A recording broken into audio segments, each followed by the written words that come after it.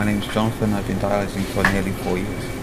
A lot of renal patients struggle on what to eat on a daily basis. No phosphate and no potassium. So no prawns, crabs, nuts, seeds. Soft drinks, chocolate, all the good stuff. People look at their list of foods that they have left and they wonder whether that's even, if you're capable of living off just those foods alone.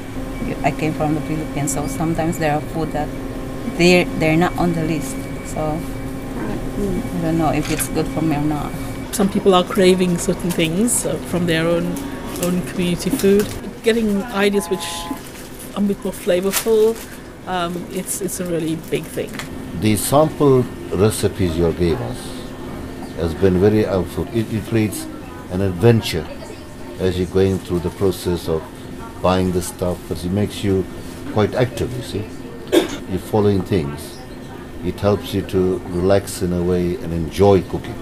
Like I commented, there's some very good African recipes, also some good English recipes. Like I'm just thinking that meat stir fry thing is quite a good idea. So yeah, they might think of a few more things. I'm sure I can squeeze some recipes out of my mum.